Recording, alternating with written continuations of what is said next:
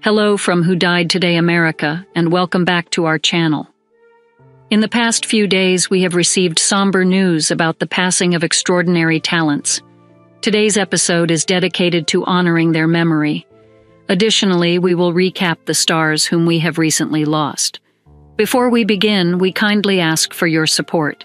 If this video or the legacies of these remarkable individuals have touched your life, please consider giving this video a thumbs up as a sign of respect and remembrance. Thank you. Jaclyn Jose, a beloved actress known for her amazing talent and down-to-earth personality, passed away on March 3rd at the age of 59. While we don't yet know what caused her passing, the news is hitting Filipinos hard. Jaclyn, whose real name was Mary Jane Guck, started acting way back in the day, even working with legendary directors like Lino Brocka. Over the years, she built a successful career, winning awards and stealing hearts with her performances in both movies and TV shows. Remember that incredible role in Ma Rosa? That was Jaclyn, and it even earned her the Best Actress award at the Cannes Film Festival in 2016, making her the first Southeast Asian actress to win that prestigious honor. But Jaclyn wasn't just about awards. She was known for being incredibly versatile, taking on all kinds of roles, from big leads to memorable guest appearances. You might have recently seen her in GMA shows like Magpakailan Man or Balera. Jaclyn's passion for acting and dedication to her craft were truly inspiring. Her sudden passing leaves a big hole in the entertainment industry and the hearts of everyone who knew and loved her. While we mourn her loss, we'll always remember Jaclyn Jose for her talent, humor, and the love she had for her family. Rest in peace, Jaclyn. Iris Apfel, the fashion icon whose outfits were as colorful as her personality, passed away at the age of 102. Apfel wasn't afraid to break the rules, rocking unique styles since she was young. She studied art history and design, putting those skills to good use throughout her life. Marrying her husband Carl in 1948, they tackled business ventures together, even working on the White House. In 1950, she launched her own textile company, taking her love for fabrics global. Apfel's eye-catching outfits, complete with giant glasses and wild mixes of patterns, made her a fashion legend. She even starred in a documentary, Iris, in 2014, and kept rocking the fashion world well into her 90s, even signing with a modeling agency at 97. Throughout her life, Apfel did it all: textiles, design, teaching, and of course, inspiring people with her unique style and infectious energy. She proved that age is just a number, and you can always embrace your individuality no matter what. She'll be remembered for her creativity, her spirit, and her reminder to live life in full color. W.C. Clark, the Austin blues icon they called the Godfather, passed away at the age of 84. This wasn't just any loss for the music world. Clark was a mentor to legends like Stevie Ray Vaughan, and his influence on the blues scene in Austin is undeniable. Clark's story began in church choirs, but by 16, he was already belting out blues at the legendary Victory Grill. He jammed with the greats, mentored countless musicians, and helped Austin's music scene become the vibrant hub it is today. He wasn't just about his own killer riffs. He shared his passion and knowledge, leaving a lasting impact on everyone he met. His final performance just days before passing away is a testament to his dedication to the blues. While W.C. Clark may be gone, his music, the countless musicians he touched, and the memories he created live on.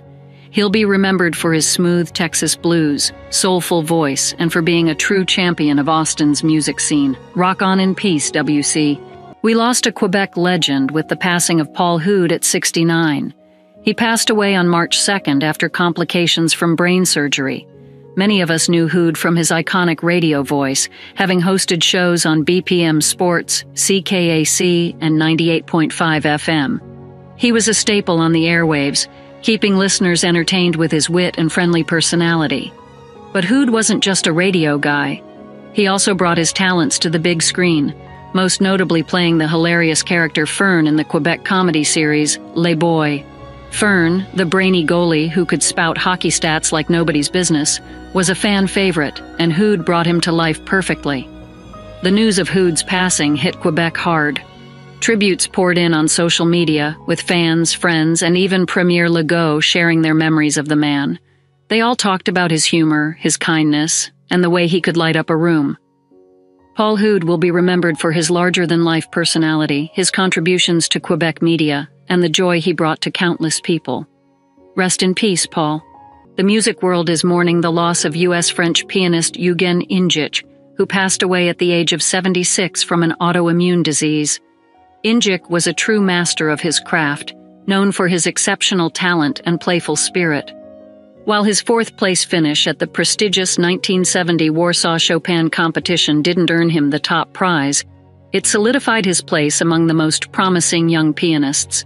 He went on to hone his skills under the legendary Arthur Rubinstein and Nadia Boulanger, refining his technique and shaping his unique approach to music. Jose wasn't just about technical prowess, though. He was known for his infectious sense of humor, which he even brought to his program notes on occasion. His playful spirit, however, never overshadowed his profound connection to music. His performances, described as magical, combined technical brilliance with deep emotional resonance. Tributes have poured in from fellow musicians like Alicia Fedorkiewicz and Anna Sinkovec, highlighting Jose's kindness, generosity, and lasting impact. He leaves behind a treasure trove of recordings and the cherished memories of those who knew him. While his absence will be deeply felt, Jaclyn Jose's legacy as a musician, teacher, and friend will continue to inspire for generations to come. The professional wrestling world mourns the passing of Canadian legend Paul the Butcher Vachon, who passed away at the age of 86. Vachon, a member of the renowned Vachon wrestling family, began his career in the 1950s. He teamed up with his brother Maurice, forming a formidable tag team that secured championships in both the AWA and NWA. Vachon's influence extended beyond the ring. He served as the promoter for Quebec's Grand Prix wrestling in the 1970s. Later, Vachon joined the World Wrestling Federation between 1973 and 1985, solidifying his position in wrestling history. He retired from in-ring competition in 1987, leaving behind a legacy of fierce competition and memorable moments. Vachon's family ties to wrestling run deep. He was one of 13 children, with a brother, Maurice, and sister Vivian, also wrestling professionally. Notably, he was the adoptive father of the late Luna Vachon, further solidifying the Vachon name in wrestling history. Throughout his career, Vachon battled various health challenges, including overcoming several battles with cancer. He leaves behind a long and successful career, the respect of the wrestling community, and a legacy that will be remembered by fans for years to come. WrestleZone extends its heartfelt condolences to the Vachon family, friends, and fans during this difficult time. The entertainment world lost a bright light with the passing of actress Anne Whitfield at the age of 85. She passed away on February 7th after a tragic accident while walking in her Washington neighborhood.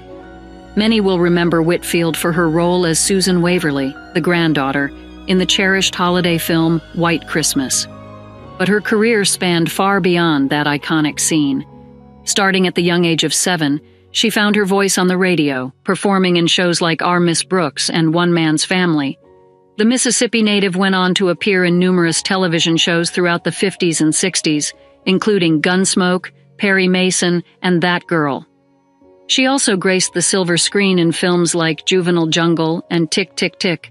While acting was her passion, Whitfield was much more than just a Hollywood star. In the 1970s, she made a life-changing decision, moving to Washington and pursuing a degree in communications. She then dedicated herself to public service, working for the state's Department of Ecology. Whitfield's passion extended to activism and community organizing, making a positive impact beyond the stage and screen. Even in her later years, Whitfield remained active and adventurous. An avid hiker, she celebrated her 85th birthday by conquering the Dolomite Mountains in Italy. She leaves behind a legacy of not only a successful acting career but also a life filled with purpose and a commitment to making a difference. A true inspiration, Anne Whitfield will be deeply missed by her family, friends, and the countless fans she entertained throughout her life. We lost a comedy giant with the passing of Richard Lewis at the age of 76. The iconic comedian, known for his hilarious brand of self-deprecating humor, passed away from a heart attack. Lewis was a legend in the stand-up scene, performing on shows like The Tonight Show, and even selling out Carnegie Hall in 1989. His routines were filled with jokes about his anxieties, hypochondria, and dating life mishaps, all delivered with his signature nervous energy. But Lewis was more than just a stand-up comic. He had a successful acting career too, starring alongside Jamie Lee Curtis in Anything But Love, and appearing in shows like Curb Your Enthusiasm and movies like Robin Hood, Men in Tights. Speaking of Curb, Lewis's portrayal of himself alongside his real-life friend Larry David was pure comedy gold. Their on-screen chemistry, filled with playful jabs and genuine friendship, was a major part of what made the show so funny. Lewis wasn't just about the laughs, though. He openly shared his personal life struggles in his autobiography, inspiring many with his journey to sobriety in 1991. Richard Lewis's comedic genius, unique personality, and dedication to his craft will be deeply missed. He leaves behind a legacy of laughter, honesty, and reminding us that even the most neurotic among us can find humor in life's little disasters.